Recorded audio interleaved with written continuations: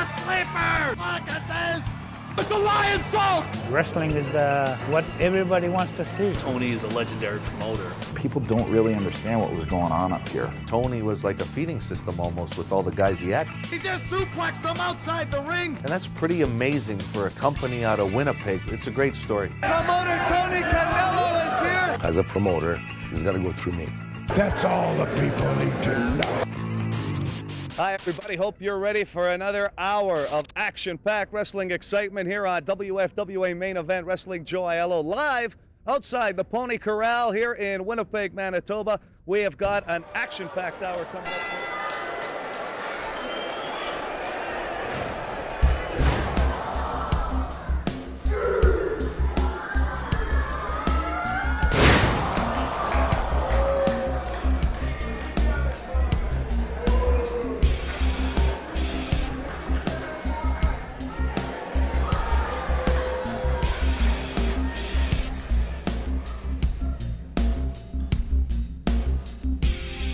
As a promoter, they have a contract with me, and I don't want no drugs, no alcohol, respect the premise that we go, so don't touch anything or take does not belong to you. Those are my rules, by contract, verbally, the way you want to say it. If they break those rules, simple, I leave them here. They have broken the contract, and I don't pay them, simple.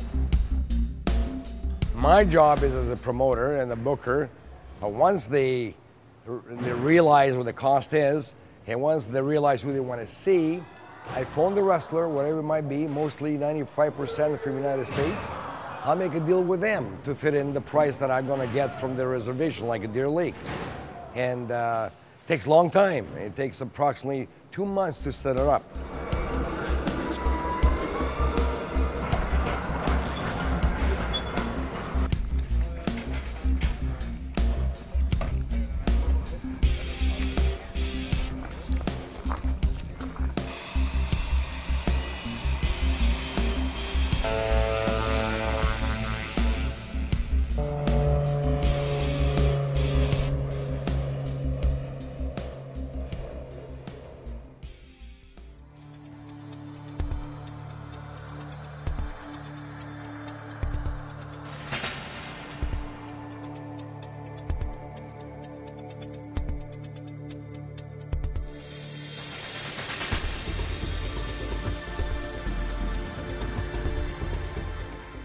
Where and what year were you born?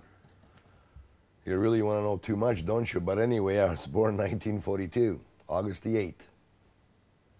Where though? Can you add it all in? I was born in... Oh, okay, let's start all over again. You asked me what year I was born. I said, and where? You didn't say where. Very first word. You can't read. Hospital. Okay. Yeah. Start all over again. Ask me again. I was born in Calabria, Italy, Bovalino Marina, 1942, August the 8th. Arrived in Canada in 1953. It was only yesterday, but it was 1953. Well, the first house that I lived on was on 238 Manitoba Street, just off Main. In the North End, I stayed about a year, I guess, and then we moved, just right off. Then you burned it down. Hello? Hello? From the elder Italian people, says, Tony, if somebody calls you a DP or a WAP, just smash him. And I did. Now, of course, I got my lumps and so forth. And to get better through the fighting game, and I figured, you know what? I'm going to learn to be a wrestler, and I'll fix everyone up. Yeah, I was about 14 years old, and I started actually at the amateur wrestling at the YMCA in Winnipeg here. Went to school there for about approximately 3 years. And actually, one of the greatest teachers I ever had was Alfred Wurr, which is in the Hall of Fame in amateur wrestling books. And he told me, Tony, when you put me off balance, then you're learning. It took me about believe me, about a year before I put that guy off balance. I got into the professional wrestling world age 17, actually. My first match was in Minneapolis. And I did not go there to wrestle, actually. The local wrestlers said, Tony, why don't you come for a ride to Minneapolis? And to watch wrestling, that is. And when I got there, Wally Carbo and Vern Gagne, which they represent the American Wrestling Alliance, AWA, while I was there, they said, "Hey kid, you wanna make $75?" I said, "Do what?" "Wrestle." They put me in that ring with, I'm telling you, 6'4", one of the top villain they had, and wrestled the guy, and of course he beat me. Jim Trivanoff, he was the wrestling commission those days for the amateur and professional. He see me on television, and took away my amateur card away from me, and he says, "Kid, if you want your amateur card back as an amateur, you gotta wait 5 years." Well, you know, you're 17 years old, you're not gonna wait no 5 years. And of course, I lost my amateur statics, and the AWA told me, he says, "Put some pounds, and we could use later on," which I did. And that time I weighed maybe 150 pounds, and put on about 50 pounds in a year and a half.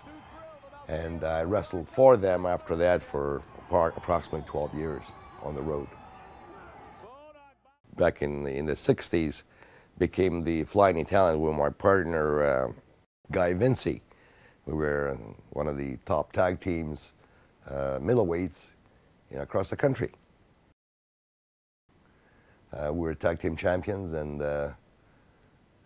then, of course, I do remember I was a single champion, he was a single champion, and it kept going down the ladder.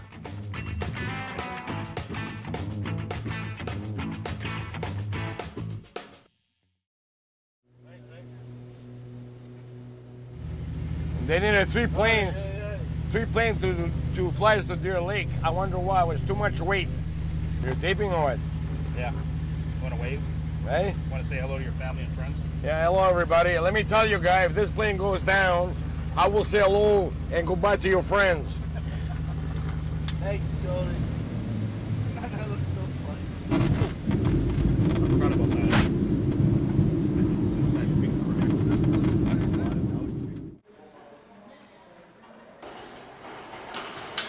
Today is July 1st. Big celebration here in Deer Lake.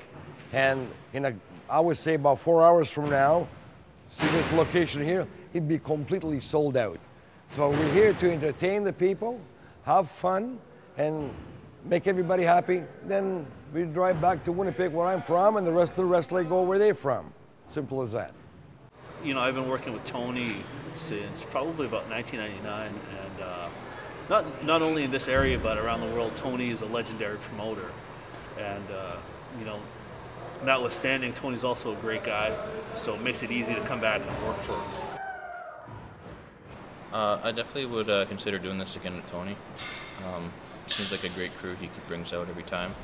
I actually I was doing a job out in Little Grand Rapids, and he was doing a show out there at the same time, so I went to go watch him, and his crew at the time seemed pretty good too, so it'd be good to come back with Tony.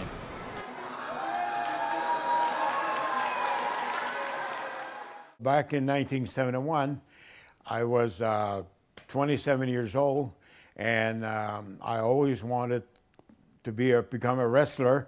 That was one of my goals, my dreams of when I was a young person raised on a farm. And then I seen that ad in the newspaper that Tony Condello had a school for wrestling in Winnipeg. So I said, here's my chance to become a wrestler. Yeah, the intention of me opening up that school was to start my own business, really. That was the intention. So I figure if I teach a bunch of guys so I can get a team going, and I was thinking of opening up my own promotion. Well, the first school that I opened was on Donald Street, just downtown Winnipeg here. After that, I opened up a different location, which was Copeland, Waterloo. That's in the basement of one of my beauty salons. As you must know, that actually by trade, as I'm a hairstylist, really. So I had a full basement there, and I figured, you know what, put a ring here, doesn't cost me any more money for rent, and a lot of people came from that basement. I'll tell you, a lot of wrestlers, good wrestlers, they came out of there. Well, our training consists of at least 3 times a week, right through the year, summer and winter, for almost 2 years of hard hard rock training to so I could accomplish my goals and dreams. It was the first school in North America open to the public to become a professional wrestler. Was me. He was a nice guy. He wanted to accomplish his dream to become a local promoter and to promote wrestling all over Manitoba. And he was very selective to the guys that he could have in his roster. So we had to follow what he wanted done, because Tony's been wrestling for many, many years prior to that. So he had the knowledge of wrestling. At that time, I had about 50 students under my belt, and I taught them. Scotty Campbell started. One I really remember is Roddy Piper. He was a 17-year-old kid at that time, and I must say, they only paid me $10 down payment for the classes, which was $40 a month those days, and I never seen another dime after that. But he had a lot of talent, and I knew very well that one of these days he'll become a big superstar, and he did. Of course, there's another guy I have to mention that became really good. His real name is Fred Peliquin from Winnipeg here. I created the guy. I gave him a new hairstyle. He still has it today. He's bald and he had a beard, and I called him the French Mad Dog. It made me become the character of the style and the look that I wanted to be. And finally, Tony, through his barbershop, he shaved my head and cut my beard, and I looked like a vicious French Mad Dog. And that's what I did. And nobody stopped me from being that all the way through in my career as a pro wrestler. I'm gonna promise you one thing, I'm gonna get the job done. My first promotional card that I did with the students that I had was 1973, June 5th. And they happened at 150 River Avenue in Winnipeg here. Actually, I remember exactly how many people I drew. 1,236. That was pretty good for those days. That's the first match. All the students from his school performed on that match that night, yes. And that's where Fred Peliquin, the French Mad Dog, he wrestled that night, and Rod Piper wrestled that night. He was on the card, and many other local guys that I had. That was the first promotion.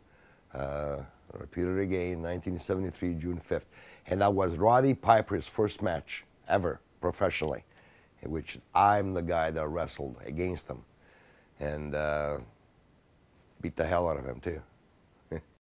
Well, back in that time here in the AWA, that was the major league. You know, WWF was in the north, but they were starting to make their way through inroads here as well, and they were becoming the big company at that point. You still had NWA/WCW, call it what you will. They had the other big stars.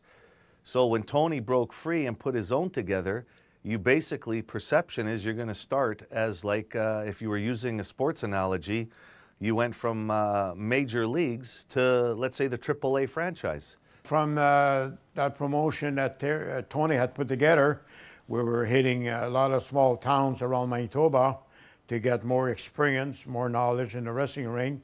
I became a full-time promoter now, and instead of 2 matches every month or whatever, I used to produce maximum 150 different events a year.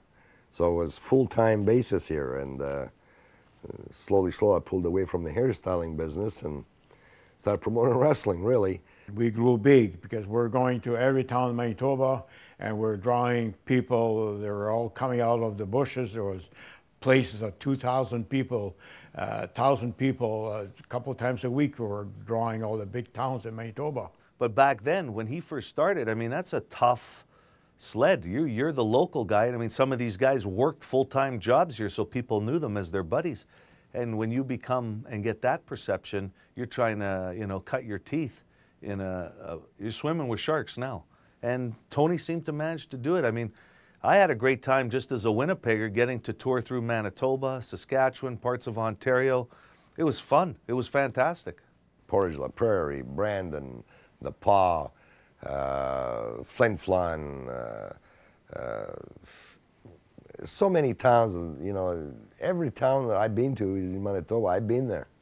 Pretty much if there was a hall in a town, Tony would book it. Tony, to expand his business, then we decided to start filming that. Some of the guys that were in the show was Bulldog Bob Brown, Kerry Pitbull Brown, the Baron, I believe, Bobby Jones, French Mad Dog, and so many that I had to have their names in front of me to remember them. That's where we pick Club Debut that we're able to get in there and start filming and put it on the local TV to help us to promote ourselves. He doesn't know where he is right now. Big uppercut by Brunzel. Bulldog Brown, but I think he's scared of the French Mad Dog. We had guys that were local guys that was here, and Tony would bring in a few extra guys from Edmonton, Minneapolis, like Baron von Raschke. We had the Bulldog Bob Brown, Ken Petera came a few times, Chris Markoff. So we're getting a mixture of different people coming in to mix with us, local guys, to produce that new era of television that we're promoting right across Manitoba. You know, Tony had a lot of contacts still because he wrestled in the AWA sometimes as well before he decided he was going to do his own thing. So when you have that network of contacts and those guys start falling off, getting out of the business and everything else, so at one time you're bringing in these legends from, let's say, the American Wrestling Association. Well, they still have some value to you because they've never been seen in some of these towns. So you're bringing the stars basically now to the people. Some of the bars location that actually I was the first guy to bring wrestling to the bars, believe this or not. Some of the bar with Georgie's on Portageowie, we used to tape there for actually Club Taboo, which is kind of the inn on McPhillip, Pandora Hotel, and so forth, so forth. But that's some of the names that we used to tape it for television. Off the ropes coming. Flying dropkick. Oh! Nails him over the top rope. But I always loved the vibe that we used to get in some of the nightclubs. The lighting was there, it was a dark room, and it was a whole different idea than what the big boys were doing, like the WWF at the time. And the old arena, like for the AWA, you couldn't compete, you couldn't sell that many tickets. But for 200, maybe 300 or 400 people on a real big night in some of those clubs with the 2 tiers, and you could have yourself a beer, a cold beer, and watch some guys really duking it out sometimes to just try and get a break. And when you're that close to the action, they're laying them in there. I'll tell you, it was a good time. Hello, everybody, and welcome back to another week with the WFWA. Joe Aiello here at ringside with Bulldog Bob Brown and some exciting wrestling action coming up. Bulldog, a tag team spectacular tonight. Well, you know, today that we're going to see just how tough Baron von Raschke is. The Baron is going to have a partner which he needs to protect him. Now, they're going to go against Eddie Watts and Kerry Pitbull Brown. Now, we're going to see a little finesse in this match because the Baron won a competition. He's going to get it. The month of November, one you'll never Look forget. at that, 480-pound dropkick. I just can't believe the things that he does. Oh, I can't believe it, and I can't believe this.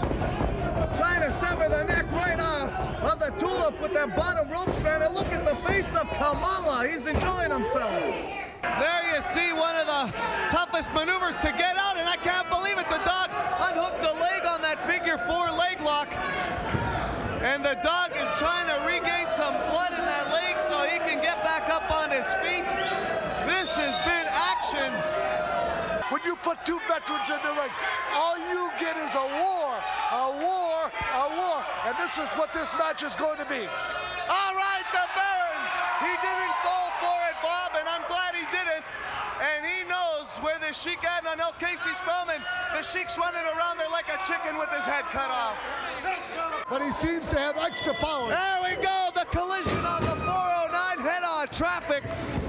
And the Baron and the dog is still holding on to that leg, a lot of pain. There it is. The Baron has got the claw on hot stuff that he wants. All right. You haven't stepped in the ring with Baron von Raschke. My fangs are sharp.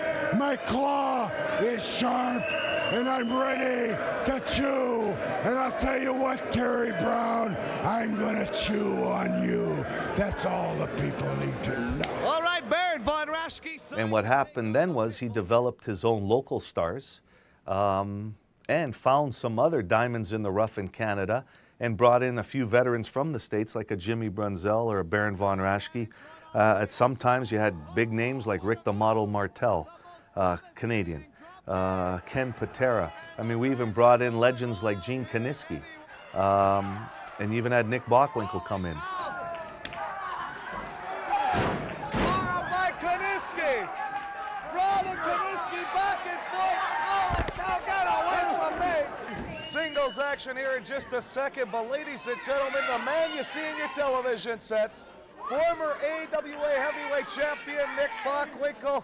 Nick, I know it's been a long time coming up here in Canada. No, but I've always enjoyed it. I lived up here a couple of times, and it's always a pleasure to come back. Joe Yellow, we're talking about one of the greatest guys that I ever met, that he is still today. The way I met him, I do recall that one of my employees, she's having a social.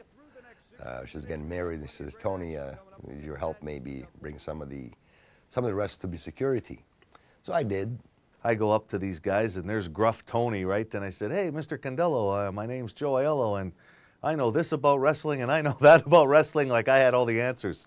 I sure would like to be a wrestling announcer, and I like to learn, and I'll give you 100%, he says to me, and I say, yeah, okay, kid, and we'll talk to you later. Just started out doing a mail segment, that kind of thing on the air, because back then there was no email. It was hardcore mail. I started looking at this guy and says, yeah, it's not too bad for the first time, right? So we kept going. That was his first start. And kept working with the guy for many, many years. And Tony gave me a shot to just because I was probably driving him nuts, asking him. Hello, everyone, and welcome to another edition of WFWA Main Event Wrestling. Joe Aiello here with you to carry you through the next 60 minutes. We've got plenty of great action coming up. We'll get to that in just a couple of minutes. I went from doing the stand-up stuff and just shilling the towns on when the shows were coming up to doing some of the play-by-play, which I really had fun with, because as much as wrestling, they'll tell you, is predetermined and everything, it was still live to tape for me, watching the play-by-play develop and the storylines.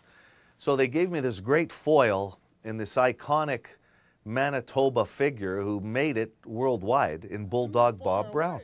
And Joe, you know, even though that it's about a couple of weeks ago, you seem to be enthused. It's about some time that you get some energy in that body and look a little intelligent for the television people. Hey, I got to say this. You're really up for it today. All right, we've got plenty of great wrestling action coming up. So Bob and I mean, he was the old cranky codger, and I was the young whippersnapper in his eyes. And I don't know, we just had this pretty good vibe together, and you know, he would always get cranky and tell everybody this and that to the viewing audience, and it would be my job to get him back and reel him back in to reality. And yeah, I'd take shots at him every once in a while, and sometimes they'd be over his head, and it was just a neat little routine we developed. And you know what? Had nothing but respect for Bulldog, just because I was a young kid and I knew who he was, and he really didn't have to give me the time of day. And we had some good times. God rest his soul, because he was a character.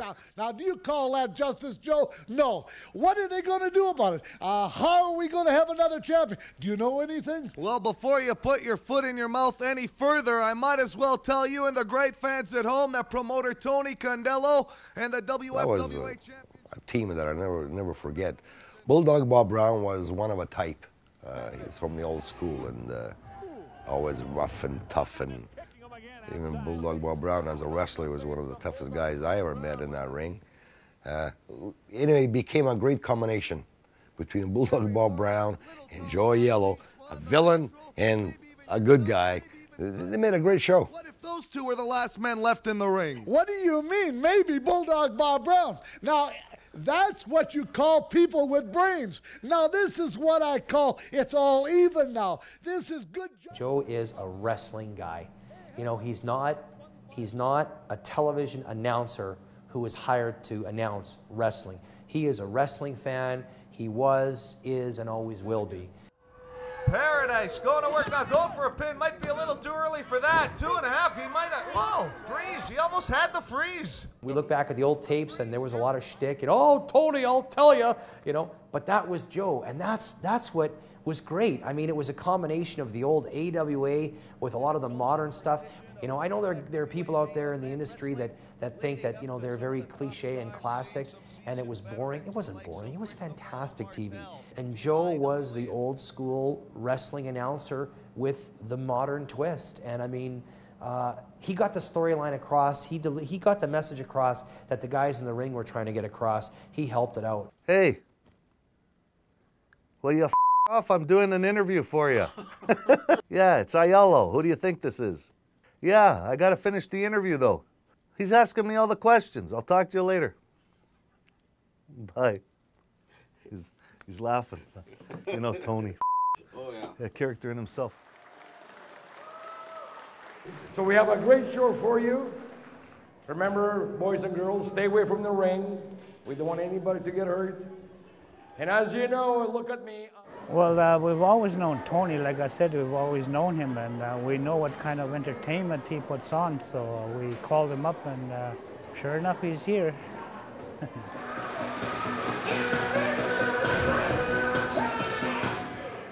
Ladies and gentlemen, boys and girls, at 215 pounds, First Nation, from Red Valley, Arizona, he is Shadow Extreme.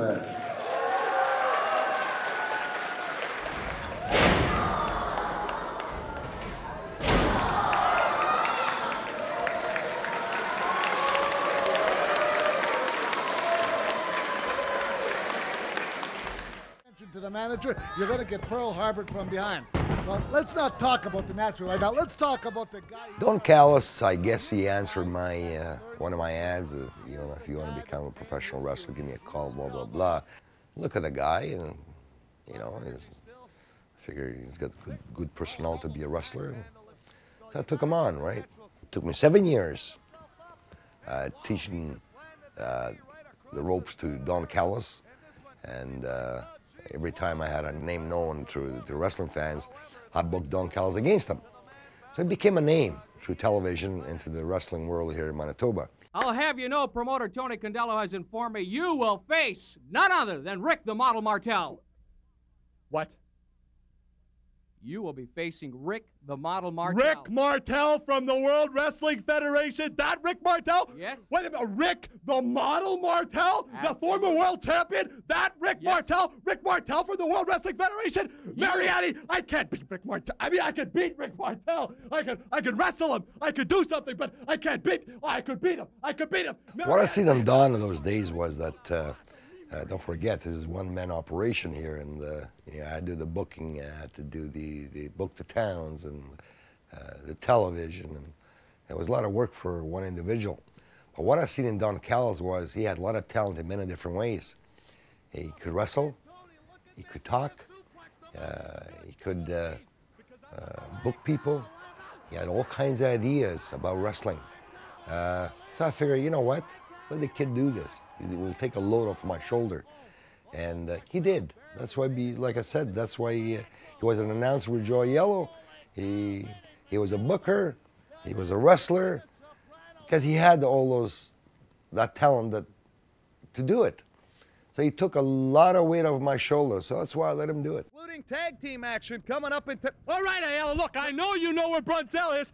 I don't care about a tag right now. The tag is going to happen, and I'm going to go in there, and whoever it is going to get one of these because I'm not a happy man. And I know at some point, you got to give your star the time on television outside of just wrestling, and that's basically what happened. And he took such a big role in basically writing and producing some of that show from behind the scenes. Session with legendary superstar Maurice Mad Dog Vachon. Don't you dare miss it. There you have it, Joe Aiello. He's almost as good as the natural. No bones about it, Don was very, very talented in the ring. He idolized Ric Flair, and what better person to idolize, especially when you can do everything that Ric Flair did in his heyday and did it as well as he did. Don was running a lot of the show stuff, and I think that's part of the reason why this whole IWA thing transformed, because The guys that were coming in now were all young like Don. And these guys were going somewhere. So this was a great training ground. I mean, Chris Jericho, local kid, went to Calgary, trained. Lance Storm, wow, amazing athlete. You'd see Lenny St. Clair come in as Dr. Luther later on in his career, but even the Edges of the world, and I don't know if there's a lot of footage of Christian when he did some stuff here, you know, and that's the thing, like those guys, a lot of them became superstars. Some of them became well-known worldwide, and that's pretty amazing for a company out of Winnipeg run by an Italian guy that basically, you know, was a hairdresser for a living, that wrestled and decided to open up his own company. Never got rich from it, but a lot of guys did by gaining experience here. It's a great story. And I'm glad that I was a little part of it, just being a Winnipeg kid. Timing was everything, really. First time that I seen Chris Jericho wrestle was again at Club Taboo, the Canada Inn. That was his first match there. I can't recall the year, but I knew very well from that moment on, this kid has a lot of talent. You know, the blonde hair, long blonde hair and so forth, the color, the way he wrestled, the way he talked, great interviews. That one of these days he's going to hit big, and he did. Like I said, I can tell a mile away if you have that type of talent. It was kind of this unknown thing out here because, like I said, it was pre-internet. So nobody really knew that this thing out here existed. You know, this company with like Jerry Morrow and the Great Gamma and Johnny Smith and, like I said, Ultimo Dragon and Jericho and Lance Storm. I mean, it's a ridiculous roster. I mean, it's so chock full of, you know, future world champions in this industry. I met a guy named Carl DeMarco, which he was the front man as a promoter for Vince McMahon, WWF at that time. I had a meeting with him, and he knew that I was a promoter in Manitoba and Ontario. And he introduced me Adam Copeland and Christian. Carl DeMarco, who was the head of the Canadian office. I had done some, you know, small shows in and around Ontario and had come in contact with him. Carl DeMarco asked me to give them all the work possible as far as wrestling, and no favors for them.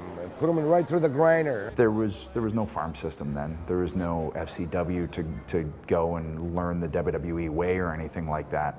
So, you know, he just said, go out and get experience. And then, you know, from being in contact with us and everything and then getting in contact with Tony, it was like, cool, I can send guys out there to get experience. Remember the name. It's going to be around for a while. So each 6 months I report back to Vince McMahon and Carl DeMarco how these two kids are doing. Because Carl really looked after the Canadian guys and wanted Canadian guys to make inroads. And, you know, he could send a whole batch of guys out to Tony and, you know, just get experience.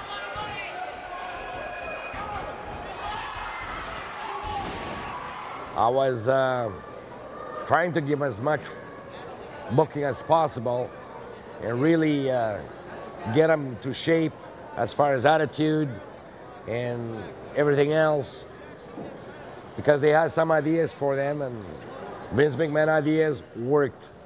It was a good proving ground for people to, it quickly weeded out the ones who really wanted it as opposed to ones who thought it would be a cool, you know, job on the weekends.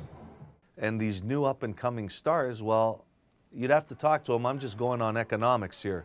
A lot cheaper to bring in these young guys, and the model might have been, the philosophy anyway, not Rick Martel, but the model of the business might have been, you can save money on talent now, but develop your own stars. Edge or Adam Copeland as a wrestler, phenomenal. I mean, I was in no way, you know, in those days I was still fairly green. I wasn't a judge of who was good or who wasn't, but without question, he was phenomenal in the ring. You know, I think Tony, you know, saw a bunch of young, hungry kids and didn't just bring us out for that, he brought us out for his TVs too, which was, you know, we hadn't done TV yet. Like at one time, Tony was like a feeding system almost with all the guys he had because he had regular dates. So a lot of guys wanted to come here just to gain experience. And the one key that Tony had that a lot of these other Canadian companies didn't, television. And what did these guys want? They wanted their face on television so they could use that on their resume. It's amazing, but this was all before social media and everything else, right? And that was the key. And Tony could give them that. We can get a TV quality match with camera angles, with commentary, with all of these things. That's just gonna, you know, we can send that out to other promoters down in the States or wherever. Well, Joe Ace, you had to grow up tough if you came from the Bronx, but Adam Impact, holy cow, look at that move, head scissors takedown. And this match already off and running, some great excitement going here. Irish reversal now. Ace meets the turnbuckle, and Impact for the crossbody. Because of #1 television, yeah. That's why they wanted to be on television, so to get the exposure. After you get exposure through television, you could, you know, if you're really good, if you're a main event or whatever, a main eventer, you can wrestle anywhere. And that's what a wrestler wants. Television is a strong thing to have. And that's why Vince McMahon is on top of the world. He's got the power of television. We had some amazing talent that had come in for us. I think we were the first promotion in Canada to bring in the Ultimo Dragon. In those days was a fantastic, world-renowned Japanese wrestler who made his name in WCW and WWF and WWE after that, whatever you want to call it. You know, we were drawing because people followed our program every week on TV. And we would tour a lot rurally in Manitoba, and we were getting really good houses because, you know, we had that following. I mean, it was a great time to be in the wrestling business. If you look back at that crew, you could put it on WWE TV today. That's how good it was. And I don't know if I've ever known of another promotion that had that, you know, that group of people that would go on to do what they did. Corner, but it hasn't hurt them a bit because look at Jericho, he is on fire, and so is Chi-Chi Cruz, who's recuperated, and they got both men on the run, and I hope that Lenny and Cruz do something soon. They turned that one around there. Holy cow, look at this one. Both of them reverse it one more time. And atomic drops there, and both of them outside the ring. And this one, oh, just what I expected might happen has happened. We've got all four of them outside the ring. Well, why doesn't the referee disqualify Chi-Chi Cruz for coming in? Jericho's a legal man with Lenny St. Clair. Lenny St. Clair and Brian Jewell were trying to have a wrestling match, and the other team, Jericho and Cruz, has turned it into a brawl, and they are going all the way live. And why doesn't the referee disqualify Chi-Chi Cruz? Well, I'll tell you what, the referee had the count on, but we got to be close, and the bell has been rung. The referee has counted, I would think, both teams out from what we can see so far until we get his official decision. But look at this, you've got Cruz and Jewell on one side, and on the other side, you can't see him in your television set. Here we go. You've got Lenny St. Clair with Sunday. He's got a table, for crying out loud. My God, Joe, my God, he's going to use a table. And this is the Japanese influence on Lenny St. Clair. Look at him. He's a sick man. He's a twisted man. But look in the ring, because Chi-Chi Cruz and Brian Jewell are still going at it. He hit him with a table. He threw it at him, for crying out loud. I'll tell you what, nothing's safe in this kind of a match unless it's bolted down, and I even have to wonder about that. Look at this. Both men showing some great balance now, holding on to the cage on the top rope, beating each other senseless with right hands and lefts. Both men still on top. When will one of them fall over? Holy cow, these two men have been going at it from the get-go in this one. Look at this. Natural now. Oh, Martel barely made it. He almost hit the pole. The Natural. Holy cow, ladies and gentlemen. The Natural singing soprano. That has got to hurt from the top of the cage. Listen to this noise.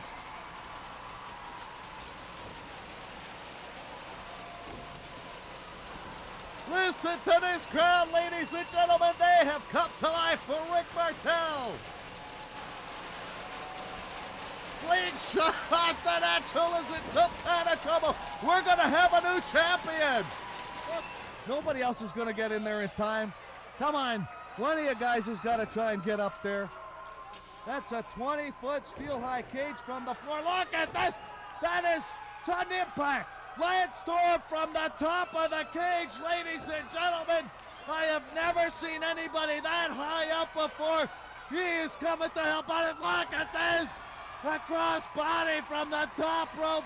He nails both of them. Holy cow, the Natural and Bad News Island got leveled. But that's it. They're going to work now, and the cage, they finally got it open. Finally, somebody in Lance Storm coming to the aid of his friend. and all bedlam breaking loose in this one.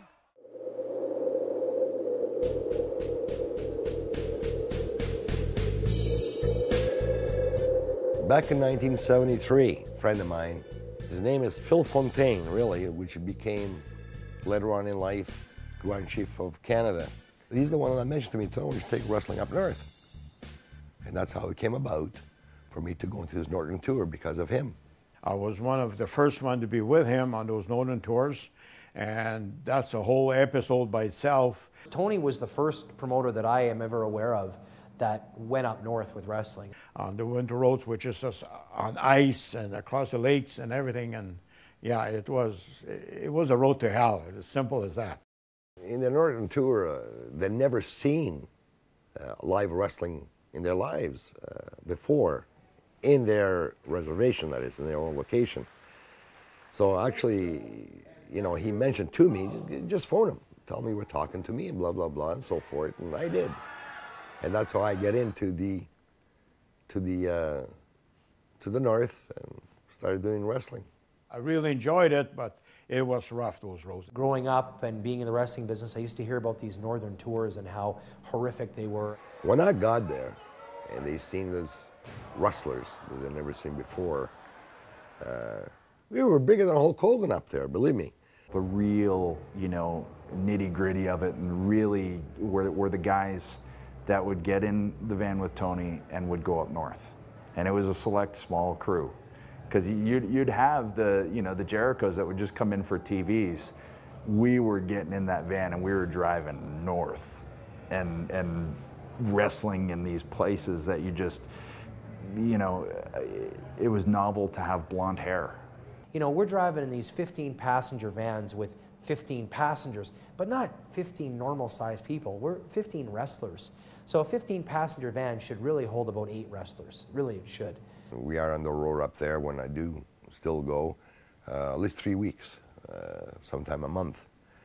That's how long it takes to get there. Don't forget, because the winter roads is like not like highway number 1. Sometimes you do 15 clicks an hour, 10 clicks, 5 clicks. Sometimes you get lucky, the roads are very well and very good, and you go maybe 30 maximum. So to travel the distance from one reserve to the other, it's maybe 150 clicks. So figure out how long is it going to take you to get to the first one, or the second, or the third one in that period of time, many hours. You can't write driving across a lake and going through it and seeing a man like Rhino, who is, you know, 6 feet, 6'1" at that point, 325 pounds, crying like a little girl. I mean, and then Tony poking a stick in the hole, it's okay, it'd be fine. I was like, really, it's fine. There's a hole in the lake. How is that fine? That can't be fine, but it was. The travel is just atrocious. I mean, my first northern trip, we drove, I think the first day we drove 14 or 20 hours. I can't remember what it was because, you know, you're just oblivious to time. It stands still. The thing with Tony, I mean, always a cigarette. Always a cigarette. You know, and we would, you know, it's minus 72 out. It's minus 72. You're not rolling the windows down. No, but Tony's smoking. So you'd be in the smoke box with ice on the inside of the windows. One thing with Tony in those vans, either it was too hot or too cold. Tony didn't have this concept that the heat dial can either be all the way on or all the way off. There's a mid-range, but it would just, you know, so guys would be pouring sweat and shivering, you know, back and forth and back and forth. And then the smoking, oh man. Tony, I love him to death, but my gosh, all he does is smoke and smoke. Chain smoke in those vans. And you know, you'd say, Tony, can you put out the cigarette? And you'd hear, shut up, not smoking.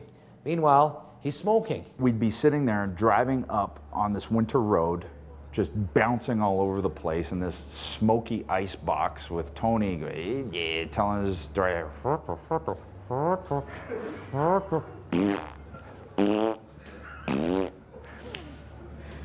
I'm not even going to get into what that means.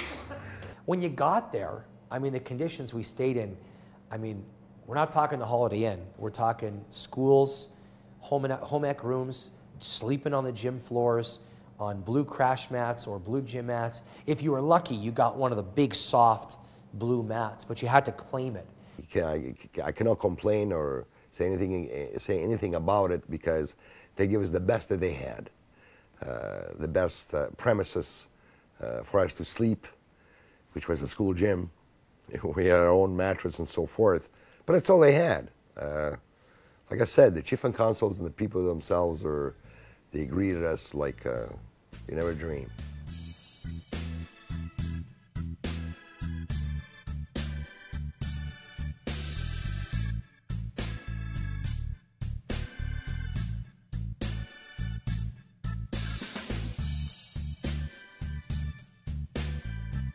And sometime what's happening really, when we used to get there, chief and consul calls me in, and after 20 hours of driving, that is, says, "Sorry, Tony, but we had a death in our community, and everything is canceled." That's their, that's their law, and I respect that, of course. Anyway, in other words, after driving 20 hours, you get there to do the show, and you're canceled out. But that's the Norton tour. That's what it's all about.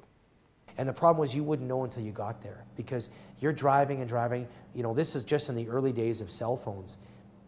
There was no cell phone service anywhere you went, and there was no way of communicating until you got there and you walked in, and the chief or whoever you met said, "Gee, Tony, I'm sorry, but we had a death this morning and we have to cancel the show." We would drive to Oxford House and get there, and there'd be a death on the reservation, and we'd sit there for 2 days, and then we'd drive 48 hours somewhere else, and then come back and make up the Oxford House show. And Lance Storm coined it the best by calling it the death tour. They named the trip the Death Tour because of that reason. And it's still today, if you look at the internet, they call Tony Condello's Death Tour, right? It's funny, but it's not.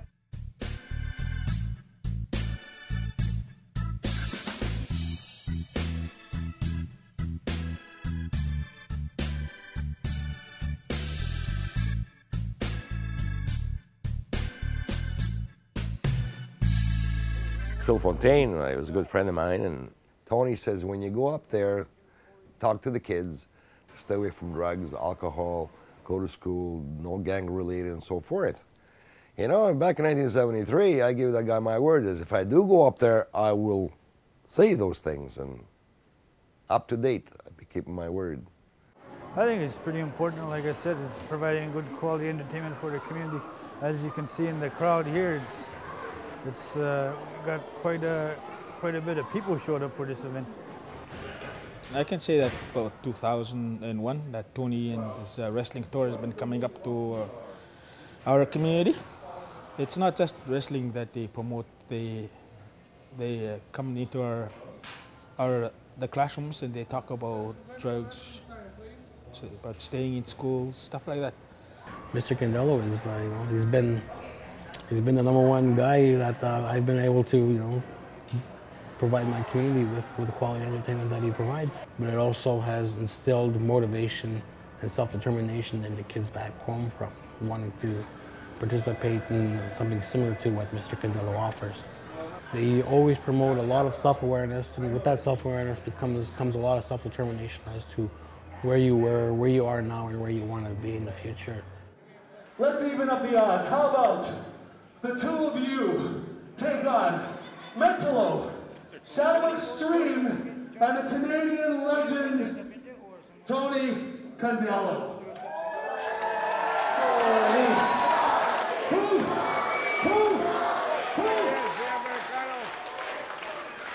Hello, I'm wiping his sweat with the flag.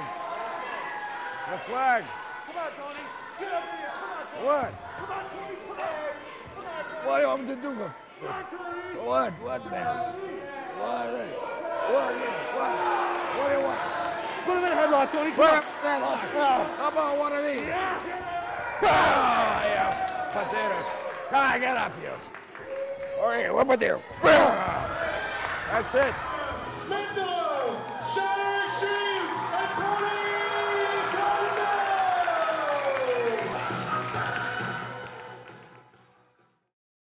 I never looked at Tony as the promoter. I never did. He was one of us. He was one of the boys, but he was still the office.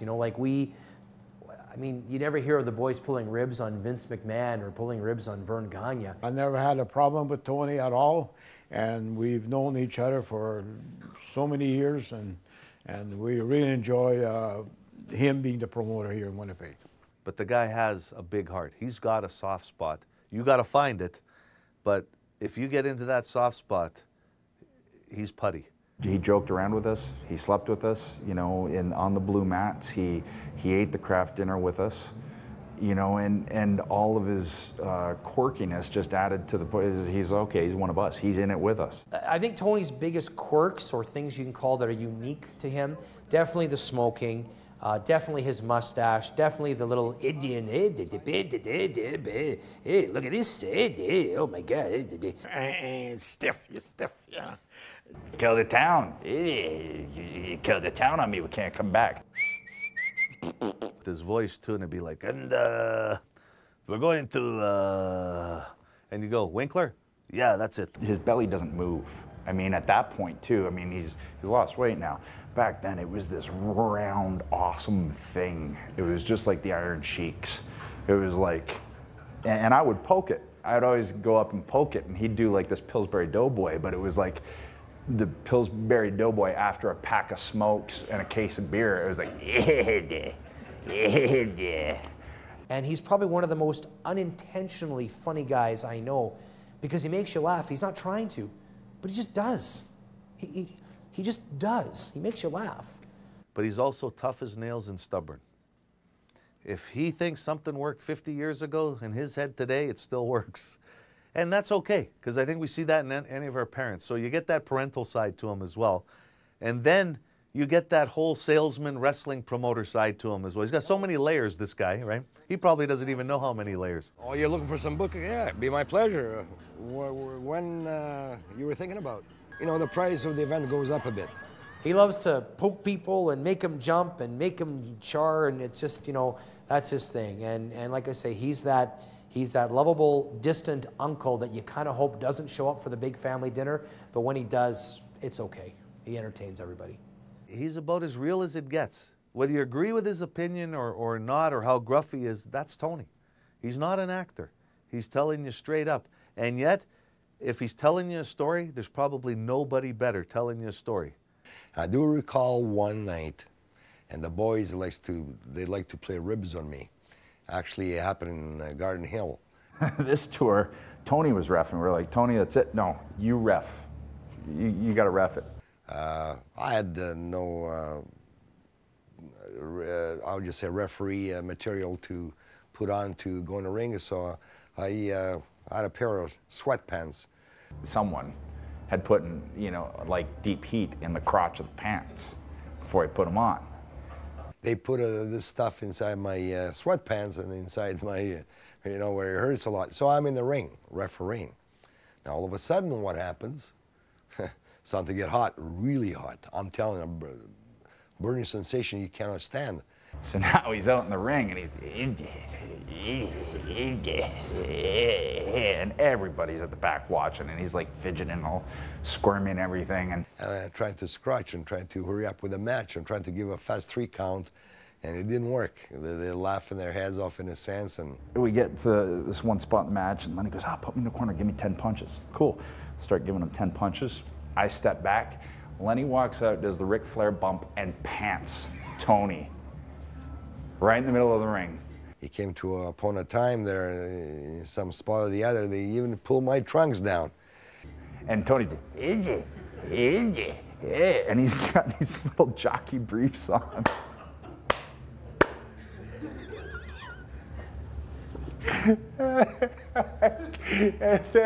and then we held on to the pants so he couldn't get the pants back up.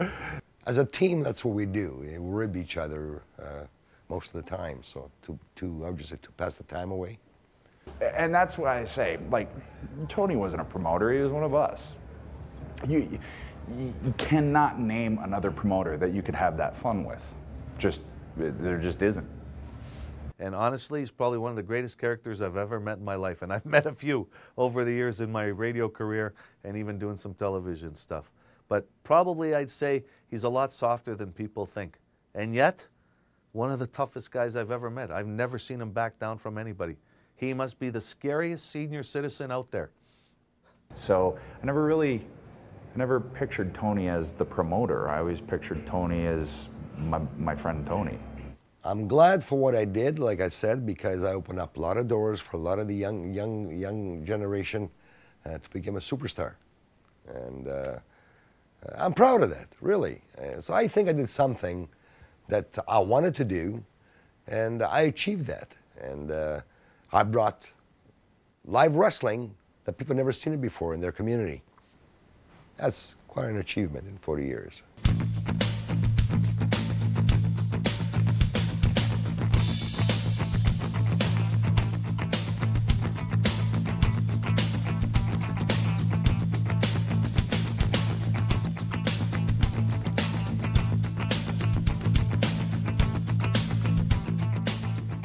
There's a phone call came through, sheriff's office.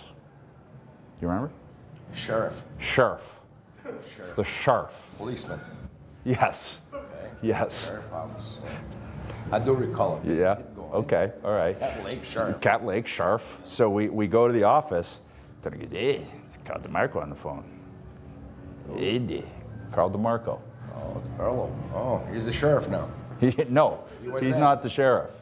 He's calling the sheriffs. Oh, he's calling the sheriffs. Yeah. Not Omar Sharif, not Sharif, Sharif. not Sharf. So he calls the sheriff's office. You said, hey, we got to go. DeMarco wants to talk to you. And he was with me when I found out that I had my first WWF contract. So Tony was actually standing there, and he knew too, bested. And he was looking, waiting. And so I got the news that I was signing a contract, and from there, heading down to Stanford to sign the deal. And I think I jumped over you. In other words, all the hard work, all the complaining, all the trips that we had, going through the ice, the pig story, whatever you did to Tony Condello, your buddy, your friend, not the promoter, but your friend. I was one of the guys, and still am today. Did. Of all the things that we did, and you went through them, and you took them better than a soldier. At the end, what happened? It paid off, didn't it? Yep. Sure did. And Tony was there for it. You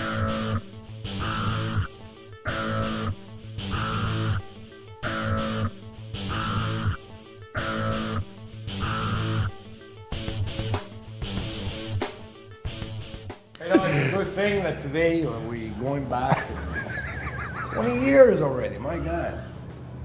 And we can laugh about it.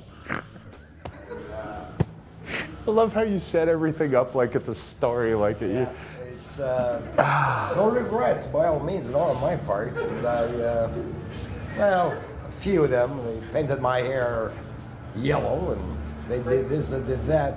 But I tell you, I'm still doing it today, actually. You want to come back to Oxford House? I don't know why. There you go. No, I don't.